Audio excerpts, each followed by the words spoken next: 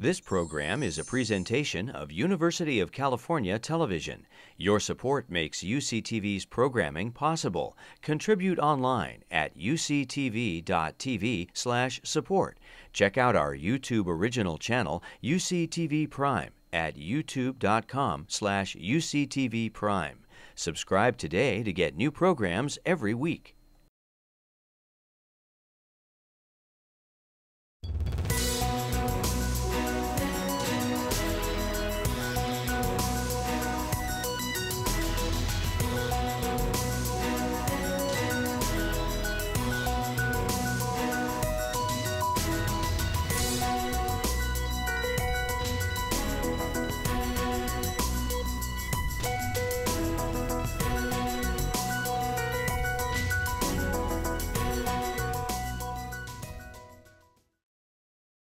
Friend Saskia Sassen, who most of you know for her work on global cities. Saskia is the Robert S. Lynn Professor of Sociology and co-chair of the Committee on Global Thought at Columbia University. And her most recent books are Territory, Authority, Rights, From Medieval to Global Assemblages, and A Sociology of Globalization. And she's recently done a fourth fully updated edition of Cities in a World Economy. Among her older books are The Global City from Princeton University Press. Her books have been translated into many languages, and she's a recipient of diverse awards, including being named as one of the 100 top global thinkers of 2011 by Foreign Policy magazine. And I'm sure after you hear her comments tonight, you'll see why she received this designation. Tonight, Saskia is going to talk with us about a very interesting topic of expulsions, Inequality's next frontier. Please join me in welcoming Saskia Sassen with a warm welcome to the University of California. What I want to do tonight is more an exploration than a description.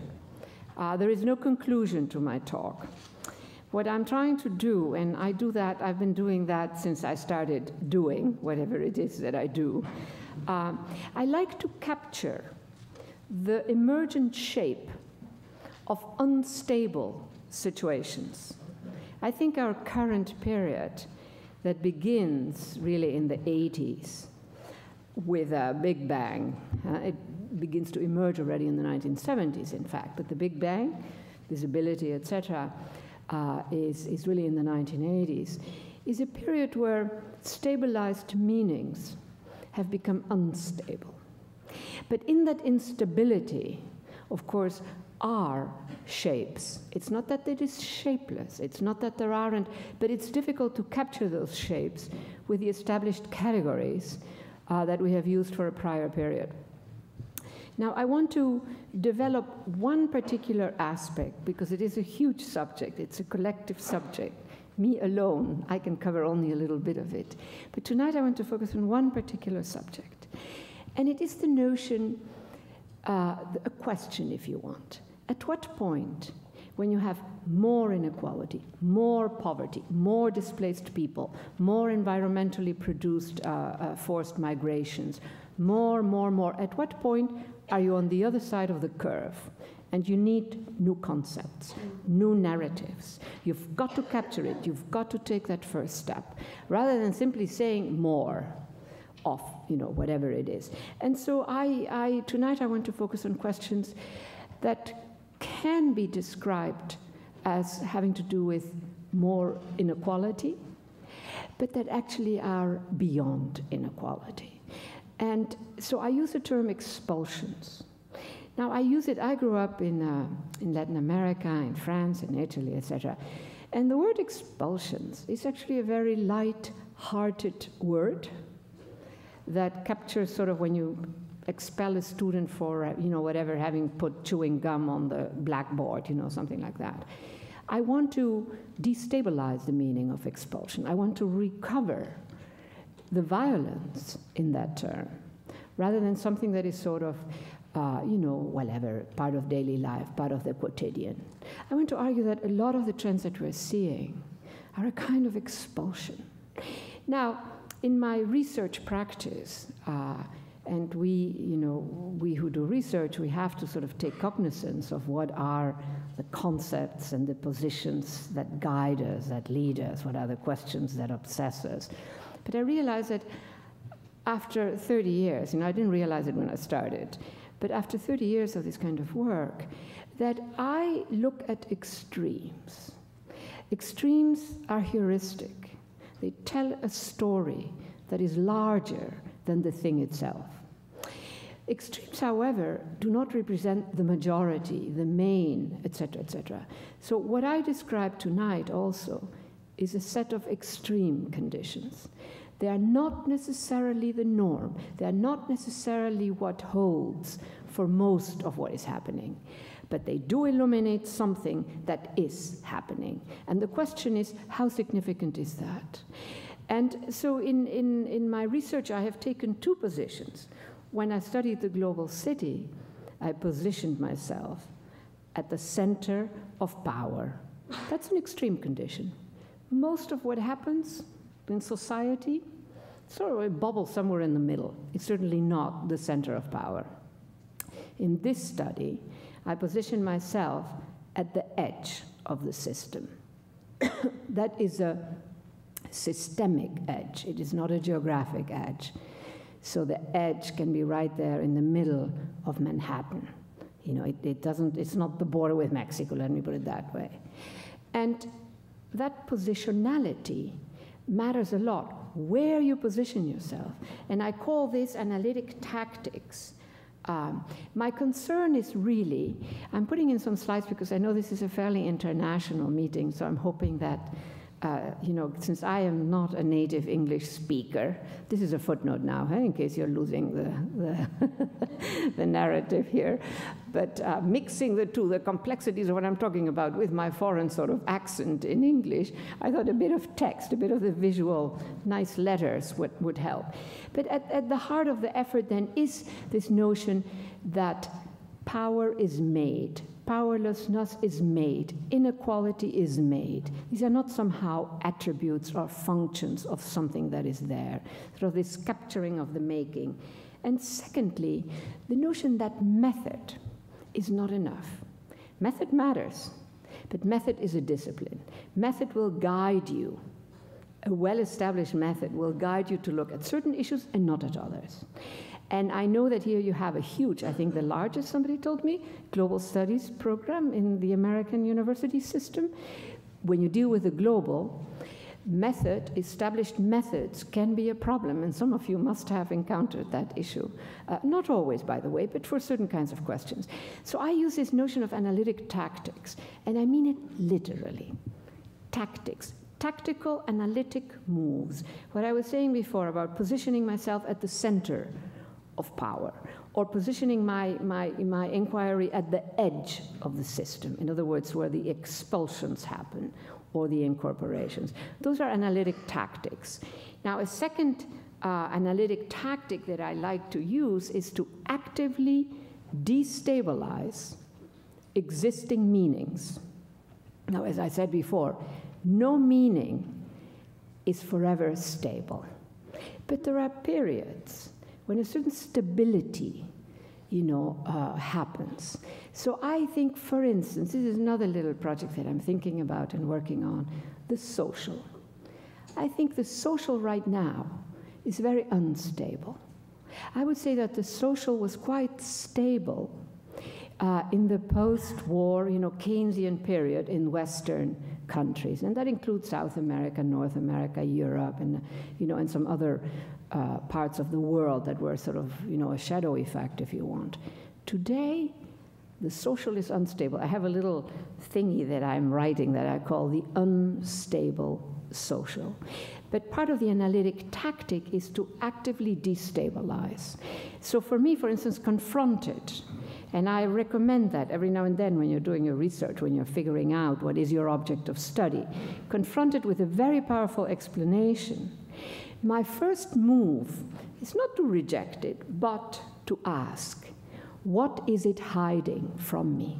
An explanation must eliminate all kinds of things. Otherwise, it's a description. It's not an explanation. So a powerful explanation should not be rejected. There are reasons why it is powerful. It is capturing something, and that something, resonates with whatever people think. But you've got to handle them as very dangerous presences, I think, at a time, of unstable meanings. So I want to know what is in the penumbra of the light that powerful explanation produces. It's sort of the proverbial notion of bright light, dark street, circle of light. The more you can see in that circle of light, everything, every little scrap of paper, the more difficult it is going to be to see through the shadows around that light. So that is a bit the notion.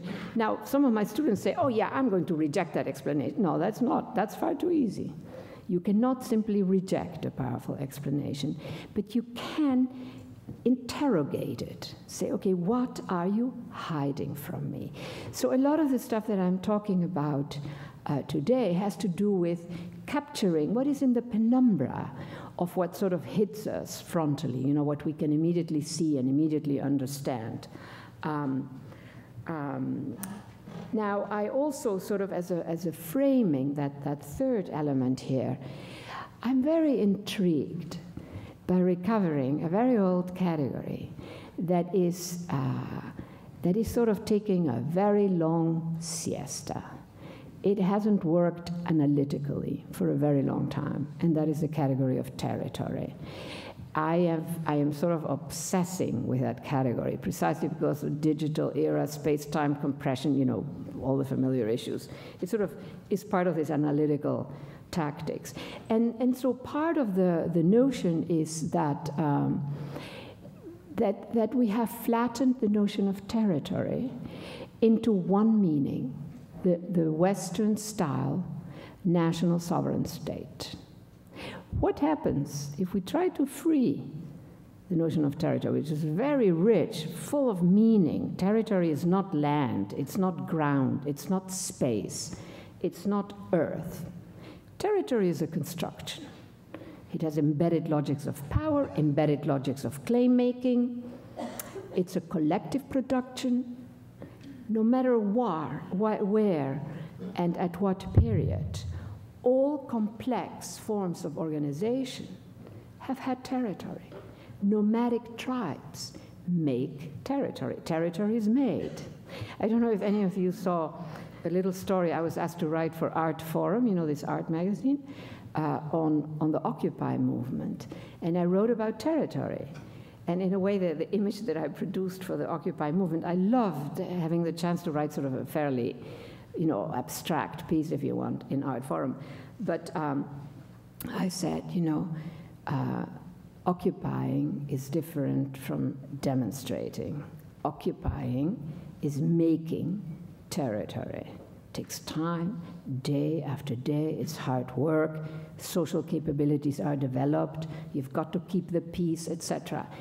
What was the ultimate provocation in Occupy Wall Street was that they occupied, i.e. they made a new territory in the territory of global finance, which is, of course, Wall Street. Now, there is a bit of a figurative element here as well.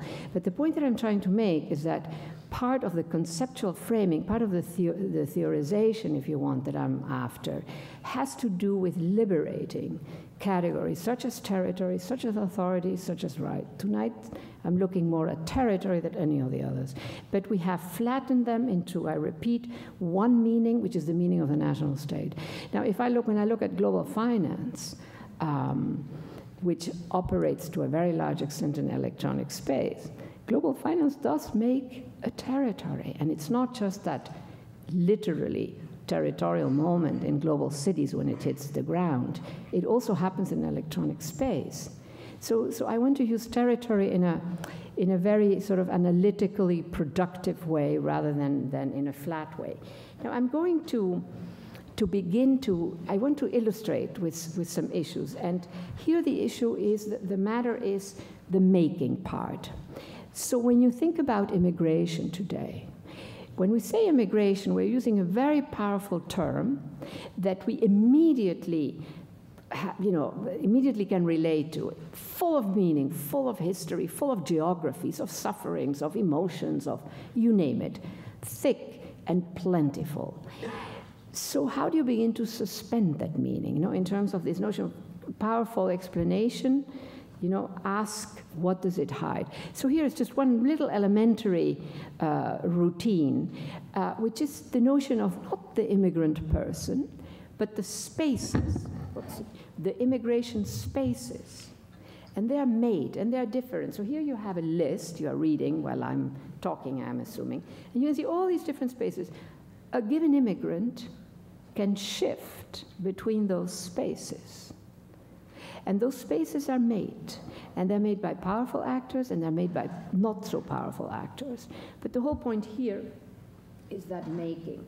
Second one, destabilizing meanings, remittances. When we say, I should actually wait here a bit. When we say remittances, that is again one of these categories full of meaning, charged with meaning. And so how do you destabilize it? And the other thing that happens partly because of this kind of, meaning-rich term is that when you are in the United States and people talk about remittances, the assumption is always, the remittance is sent by immigrants who come from poor countries and send money back to their home countries. So remittance, when you are in Germany, it is the German, right? The immigrants that are in Germany and send money back. Remittance has acquired a very particular meaning, which is money sent by low-income immigrants who are in rich countries and who send money back. So I asked myself, well, if I look at what are the countries that are the main receivers of remittances, and I take a global perspective rather than a country-specific perspective, I get a very interesting story, which is in that the top 10 recipients of remittances are 5 rich countries. And if I take the top 20, the United States is also a recipient of remittances. Now, I just use this as examples of illustrations. They also get at a story, clearly, to illustrate what I mean by destabilizing these categories. And if we're trying to understand a period with such instability in the meanings that we deploy because the underlying conditions are changing, then we need to do this kind of work.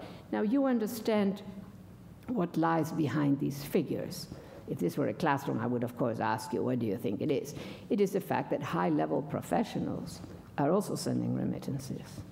Remittances are measured through central banks, the money that is wired, so they underrepresent, of course, the money that is being remitted.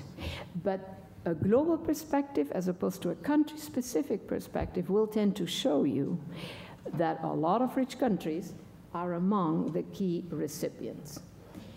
Now, I think that, continuing with this illustration, of the subject of immigration, I think that the making of where we are at today with immigration in this country, we can say similar things for other countries, but I'm just focusing right now on this country we're here. Certainly California is a critical zone for immigration.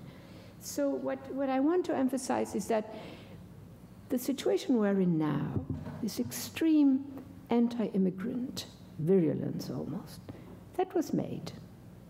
The control mechanisms, they were made. It is not simply a political decision. It is not simply an ideological fervor. It was made. And here are some of the data. I don't want to read this, but you can read it. Here are some of the elements. And you can see enormous, I'm assuming that everybody can see this so that I don't have to mention it, yes? Yeah. So you can see enormously sharp increases in just about everything. So that's one kind of making. Then, extremely important, a bit gone under the radar screen, what the politics and the legal aspects vis-a-vis immigrants have become. And here what we have is truly an abuse of the jurisprudence on immigration. First, when immigration was shifted to Homeland Security. Homeland Security is about terrorism, something like that. It is not about immigration, and immigration is not about it. So that's already very problematic. And then the passing one of the points there in the middle, the passing of all these particular little bills at local levels. The famous mayor of Arizona, whatever, the sheriff in Arizona, right? The fact that they could pass little bills which allowed them to violate the national law. So go do raids to factories and to homes, that's not legal. But under Patriot Act, that was possible.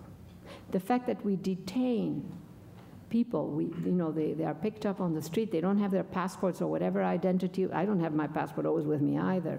They're in jail. Some of them, we know, we have 320,000 immigrants in jail just over these last years under some of these provisions that these local bills allow. So to do raids that are illegal in terms of basic standard law, only under Patriot Act, emergency law.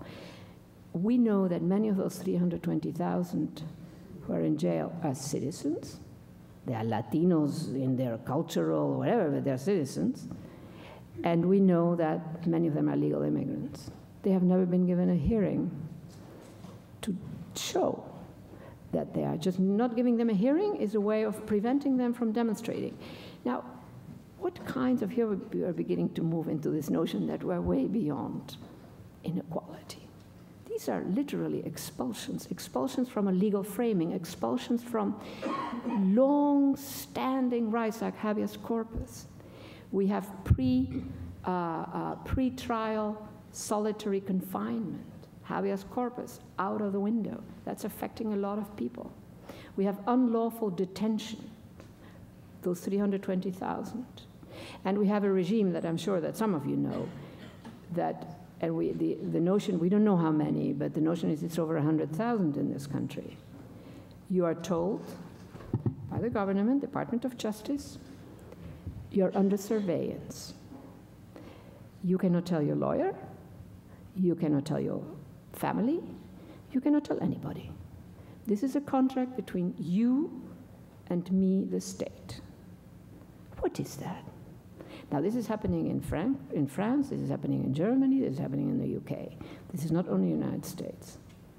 And that leads me to think that at some point we have a whole sort of transversal space that is beginning to concentrate enormous capabilities in the name of security.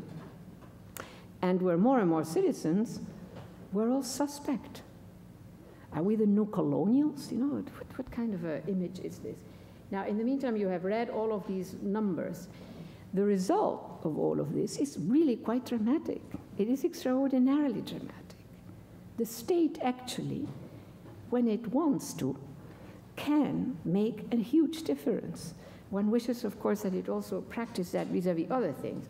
So as you can see, one of the most dramatic issues is, of course, the really radical fall in the migration of undocumented people. Now, whether you think that is good or bad is another matter, but it's a very radical fall. Very interesting point, the likelihood, last points at the end, the likelihood of undocumented migrants actually returning once they have been deported is at the lowest level ever. The likelihood of return migration, very, very low. So that is what I mean by making. All of these policies have worked. One does then ask oneself, why can't the state deliver policies that also work vis-a-vis, if you want, the social question, you know, reducing inequality, reducing harm, reducing all the various things. Now, under this notion of unstable meanings, I want to argue, this is sort of one of the, I don't just want to argue it, I'm also trying to research it, the notion that beneath the virulence of hatred, opposition, difference, you know, we're different, blah, you know, all of that, actually, structurally speaking, immigrants and citizens are approximating each other. And so I want to sort of play a bit with that argument, again, not fully documented at this point, but one is the security apparatus that I just mentioned, where in terms of the logic organizing that security apparatus, we are all suspect. If terrorism is the biggest, the existential threat. If terrorists can be anywhere, we're all suspect. And this is beginning to happen. There are all kinds of people who are people I know, who are in solitary confinement, and they have not received a trial. So this is quite extraordinary. Now, these are I said, I'm looking at extreme cases. The majorities are not affected right now. But at what point, does it alter the systemics? And when you look at sort of the spread of surveillance, the militarizing of our cities, you have a sense that there's also a systemic bleeding into other situations. So here I have a whole series of slides that I'm not going to talk about too much, but just quickly read them, and I'll just mention the key points. An enormously sharp increase in all kinds of elements. And so I have several slides on this. By the way, I will leave these slides here, so you can go back and study all the numbers in care. So the questions of the budget. Final point here, at least 20% of the government organizations working in counterterrorism were established or refashioned after 9/11. These are sharp and brutal histories. Brutal in terms of both what I described about immigration, what I describe here, what I will describe about finance. It is extraordinary to me, the kind of accelerated histories that we're seeing in a whole series of domains. I repeat, immigration, this. Now here, more information, just read first sentences. An enormous incidence of private firms, very, very high level of private firms, a vast amount of building of facilities. Here, for instance, the fact that of the many, many companies that are private that are working here, many have top-level security. Now, this is a very important issue, because the question, now, I have a lot of problems with the category security, national security. So in one of my projects, I argue that when you have asymmetric war, the pursuit of national security in quotation marks, a very classical notion that goes along with the modern state, if you want. The pursuit of national security nowadays becomes the active making of urban insecurity. So a lot of this material, such a heavy presence of private actors in what we call national security, is already to me an indication that national security may have been a fairly stable meaning during World War II, etc. Most maybe of the 20th century, I would say. But today, it is a deeply unstable meaning. And so my issue is that the more you pursue national security, the more you're going to have urban insecurity. Now, that's a bit of a quick, but it helps me sort of move along. Now, here, there you have the figures, of the more than 854,000 people with top secret clearance, the estimate is that 265,000 are private contractors. Private contractors were always there. The incidence of private contractors, that is what has changed. Now here is a map. I don't think you can see it. This maps all the sites in our country where you have private security work going on. Thousands. Now, what I'm interested in grabbing here and understanding is to what extent, as I said before, we are seeing the formation of a new type of cross-border space that has very tight borderings, but they're transversal. So it connects a bunch of countries, not all the countries in the world, not at all. It's a very particular specialized geography. But those borders that border that space, no coyote, no trafficker can take you across those borders. Those are borders that are far harder than the Mexico-US border. So when I just allow myself to think theoretically, and again, I repeat, I'm dealing with extremes. as I said at the beginning, right? This is most of what is our society, most doesn't quite fit there. But I want to understand something about emergent shapes, unstable landscapes, and what are the shapes within which they sort of take place, emerge. And so one question I have is if I can manage to bring data for France, for the UK, and for Germany, what do I get? What do I see? Now, we already know, if you look at, the standard subjects that I'm sure many of you have studied, WTO, all of these sort of new types of international organizations, or the current manifestation, the manifestation that starts in the 1980s of the IMF, World Bank. We have similarly, these bordered spaces that have very tight borders. The fact that people who work in those institutions have all kinds of protections.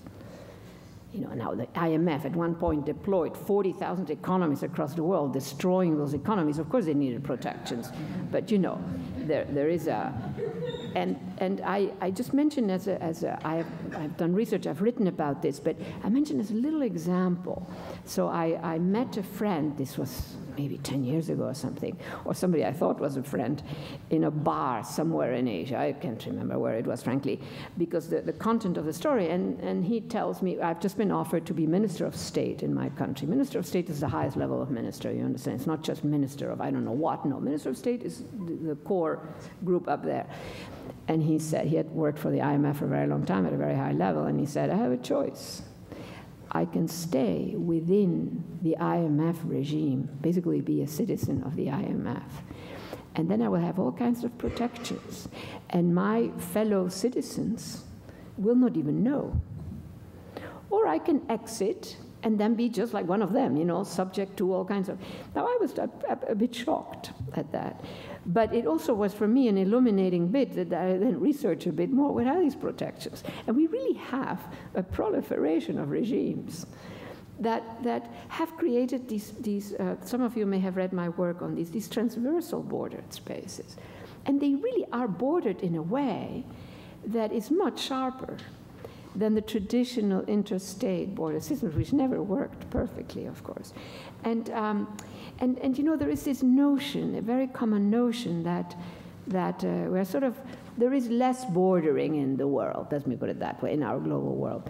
There is less bordering of the old sort, the interstate borders. I think there is. There is far more freedom of circulation for finance, not for immigrants, but for a lot of other entities.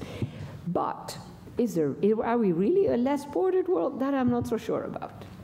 Because I think we have a multiplication of these transversal borderings. I have a very, very long article on this in the I think, Michigan International Law Journal, a very serious, good journal. Anyhow, another one very boring article of mine. And here is more of that. This is sort of more of these entities. Now, this is more of that. Let me focus now on this issue of inequality, which dominates so much, of the debate and the discussion. And again, my emphasis here is that inequality is made. I frankly don't think we will ever get rid of inequality.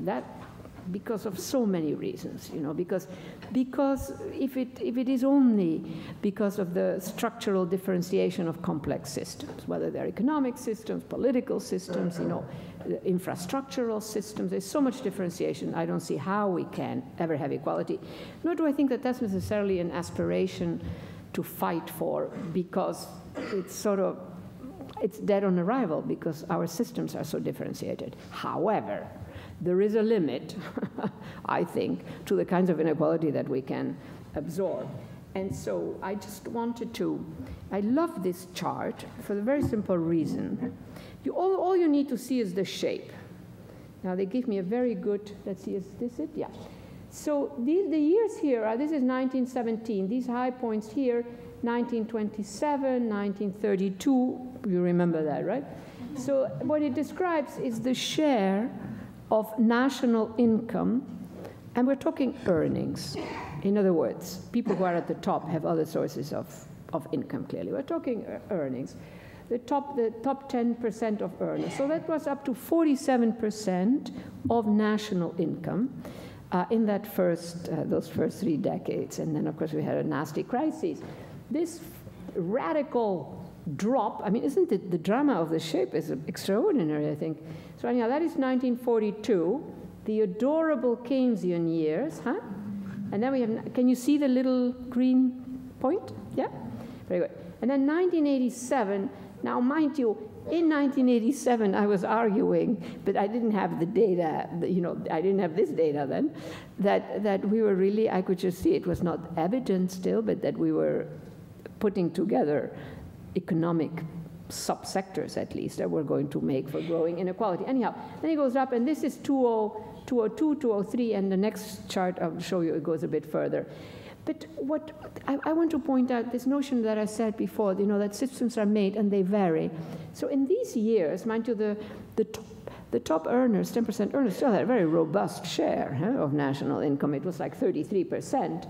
But there was something in the systemics of that period, mind you, also in the geopolitics, these are complicated situations, that made it possible, if you want, because this fall is the gain of the middle class that grew. Now, mass production, mass manufacturing, there was a clear, sharp algorithm that produced that more distributed, not equality, but more distributed. And there is something in the algorithm in this and in this era that does not do that. Now here is another very nice chart. This is the percentage growth of the top, of different, this is the growth from 1979 to 2007, and the data actually go on because now we have the 2009 census and they sort of just show the same patterns. Now, this top is a growth of 281%. It represents the top 1%. Now, this one down here grew by 95%, and that is the top 20%. Right? So they did very fine. What I want to point out is that 50% of the population had barely any growth. Secondly, very important, that when you read the literature in this period, the notion is one of growth and everything was great. There was, in fact, a visual order. We might also call it gentrification, upgrading of cities, a building, you know, whatever. I mean, all those terms that produced a very strong image. Things are good, things are dynamic, things are great. I mean, there was an extraordinary growth. There was an extraordinary renovation of central city spaces. I remember, I grew up in Buenos Aires, and when I went back to Buenos Aires in the 1990s, the city was a transformed city. At the same time, but invisible, the traditional middle classes were getting really, really poor, to the point that they had food riot. These are the traditional, we're talking professors, teachers, dentists, accountants, the types who would not join riots. I mean, they broke into shops for food. This also is happening, by the way, now in Santiago de Chile. This is not that the traditional middle classes. So the point here is that there is something about the systemics that makes invisible certain declines, or in this case, these impoverishments. And I think of that also as a kind of expulsion. It's expulsion from a frame through which we understand. It's expulsion, I would say, with the immigration issue that I talked about the beginning. The fact that immigration has been put in homeland security is a kind of expulsion. It's expulsion from a possibility of being seen as you're a citizen. Of course, from another country, but you are a citizen. And in many cases, of course, they are citizens also from this country. So these are very, at the beginning, the fact that immigration is in homeland security, it may still maintain the difference between the immigrant as a potential citizen or future citizen and whatever the terrorist. But eventually, you know, how do we keep that differentiation? Now, I couldn't resist, of course, and check out, this is not pure entertainment, you know, but still. Who are the top 1%? Well, it turns out that the famous top 1% is actually the top 0.5%. Again, look just quickly at these figures because I don't have time to dwell on them. But there they are. Clearly, just look at the bottom 20% have a maximum of 16,000. That's a pretty low income. The bottom 40%, a maximum of 33,000. That's low. The bottom 60%, a maximum of 60,000. I feel super rich, by God, with my academic salary. 60% in this country. That's the maximum that they earn. Those are low figures. Now, they may have other sources of income, you know, of course, but. Now, I have to touch on finance. And I want to do that very quickly. I can't remember how much time. I have a big clock, but then I always forget to see when I started. This is a problem that I have. But this, if there is something that marks those two top, you know, the beautiful graph that I showed you earlier, the two tops in the 30s and then here, it is the financializing, the rise of finance. And finance is very different from traditional banking. I like to make this difference and simply say that you know, a traditional bank sells money it has. A financial firm sells money it does not have. And therein, in that not having, and yet growing, lies the creativity of finance. The creativity of finance, by the way, is partly fed, as you probably all know, by the mathematics of physicists, not of economists. And the mathematics of physicists have as one key feature that they factor in the incompleteness of the model. In other words, opening. An algorithm is an open architecture. So I think that here's a whole combination of interesting elements. But I want to use this case here, credit default swap. Some of you have heard of this, of course, most of you probably, to illustrate two things. One thing is the capacity that finance has to make. So this is again a very short history, 201 to 207, 208, 207. The high point is 207. At this point, these fake insurance instruments, because they were not really insurance. Insurance means that you can back it up. When the claimant comes and says, okay, I want to cash in, the money is there. The money was not there here, and this caused a financial crisis, not the mortgage people. Huh?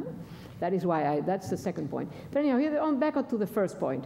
So here, this is under 1 trillion. In 7 years, it reaches 62 trillion.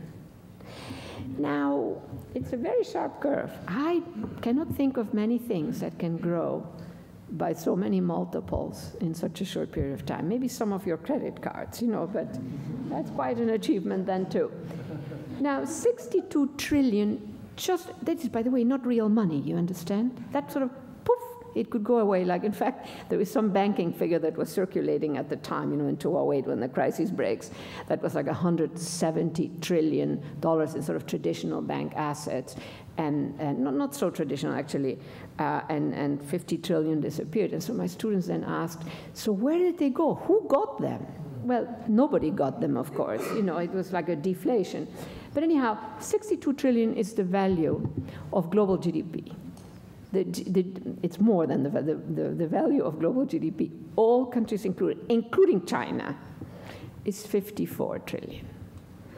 Now, by the way, footnote, the total value of financial assets here is debt. Huh? Financial asset is debt. But a debt with a promise of super profits, a special kind of debt. The total value was $630 trillion when the crisis breaks in September 2008. That is almost 15 times global GDP. Now, a second footnote. It is easy for finance to have a greater value than GDP. That is, finance is precisely about that gap, that not having. And so the value right now, the value of financial assets to GDP for the US is 450%. That's a bit much. Germany, who's doing better, it's under 200.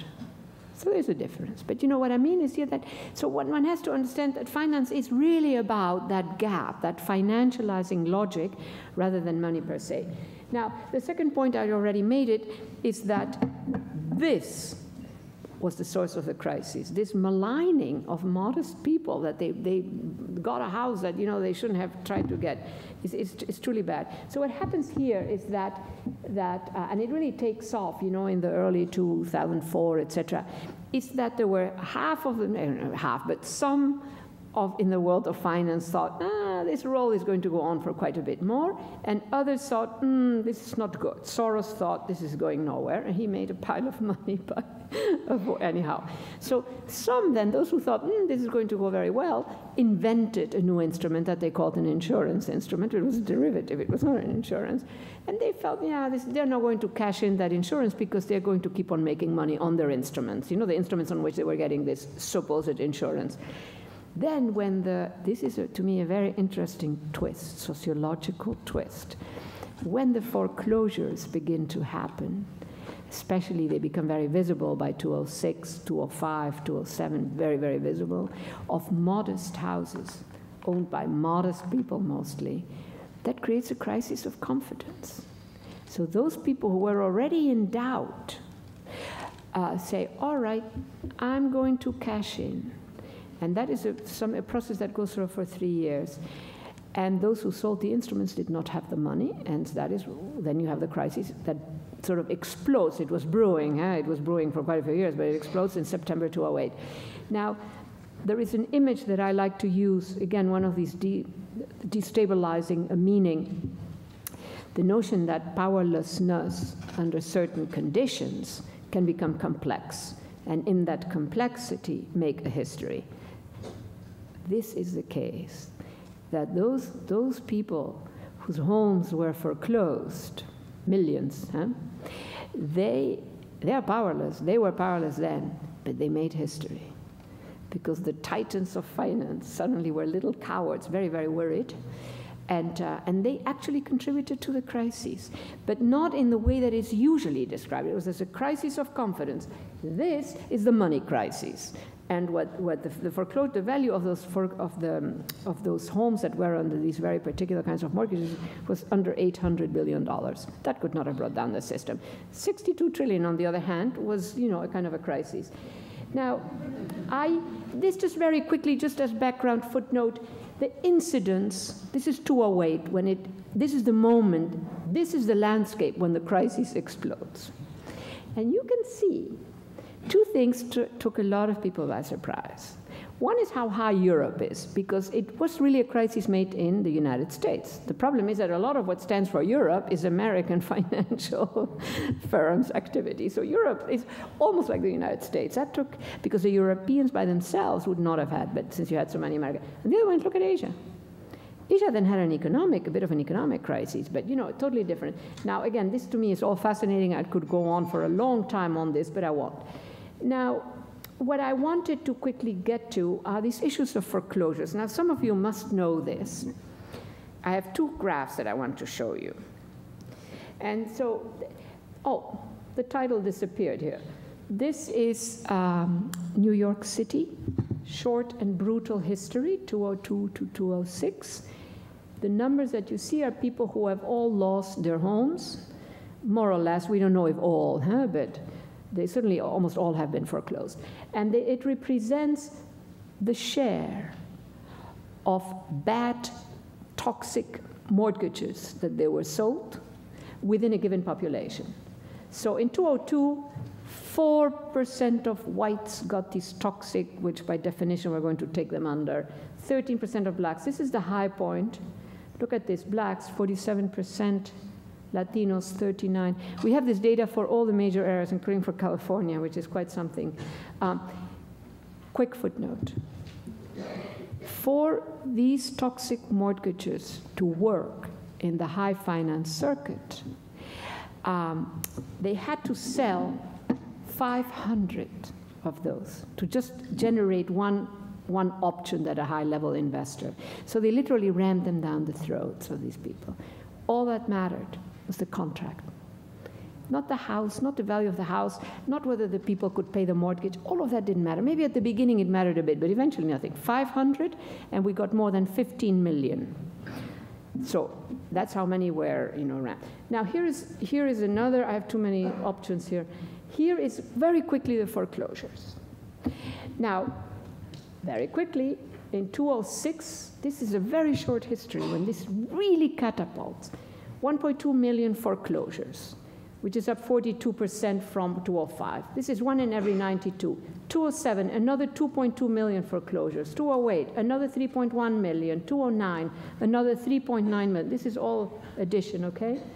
From 2007 to 2009, there was a 120% increase in foreclosures. That's significant. 2010, another 2.9 million foreclosures. Between 2006 and 2010, a total of 14.2 million foreclosures. Now, a foreclosure does not necessarily mean that you're out of your house. And a house can get more than one foreclosure. What we do know is that over 7 million people are now out of their homes, that there are tent cities and slab cities. Slab cities are the desert, you know, so the wind. So they are in a rickety bus or whatever old bus and a slab to keep it from flying off, I guess. But they are also invisible. We have lost track of them. We don't know them. We don't know where they are. Some of them simply went to poorer housing. Some of them doubled up, etc. We know also that there are up to 9.2 million that, so in other words, another 2 million besides the 7.2 million that are probably going to be thrown out. The total potential is 14 million plus something else. Now, I'm Dutch. My country has a total population of 14 million. So for me, 14 million. Those are 14 million households. That could be 30 million people, 40 million people. You know, a household can be 1, can be 2, can be 5. These are expulsions. We're way beyond inequality. This is my image. This is from Chinese art of dead cities. Here's a better one. He got so sick of all the high-rise buildings in Shanghai. What I did not talk about, I have a whole other half. Yes, I know, we profs, but where I talk about global south issues, you know, the displaced, forced migrations, the 70 million hectares of land that have been bought just between 2006 and 2010. The buying by foreign investors and leased by foreign governments. This buying of land has been going on forever. I mean, you know, King Leopold said, let me go buy some land, and he bought the Congo, right? But when you see a shape in the curve, this is social scientist in me, huh? The 2006, 20, shoop like that. All these histories, they all have the same time frame. Violent, brutal, and short. Who are the main buyers now? Not China, financial firms. So we have literally, I'm looking at 93 contracts. Mind you, there are 1,000 contracts that we're talking about here. So in the Global South, what does it mean? Now, let me give you a concrete example by using China rather than the financial firms. It's much more intermediated. It's an investment. Land stands for water, food, and rare earth. You can't go wrong. So Goldman Sachs and JP Morgan have both bought vast amounts of land in Ukraine, you know, good high-quality earth, you know, the tundra there.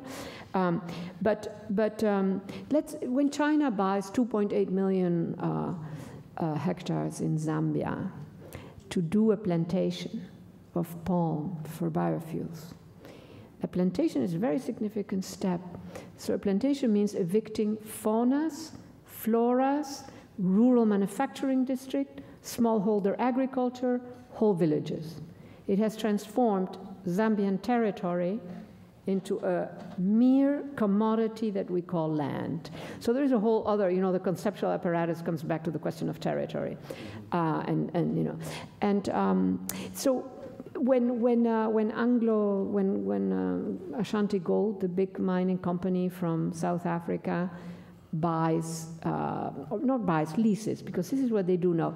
They tell the local indigenous people and the national government in Colombia, oh, you can stay here. We are not, 15 years and we're out. Well, what they want in those 15 years, I have to show you this because it's an amazing thing. I see all these other slides. I knew that I was not going to show them, but this is really worth seeing. So all they want is, what they need is that the water, open mining, fracking, which they will take. They need 250,000 liters of water for 1 hour of work for 15 years. That's all they want. They don't want to own the land. They are not going to displace the people.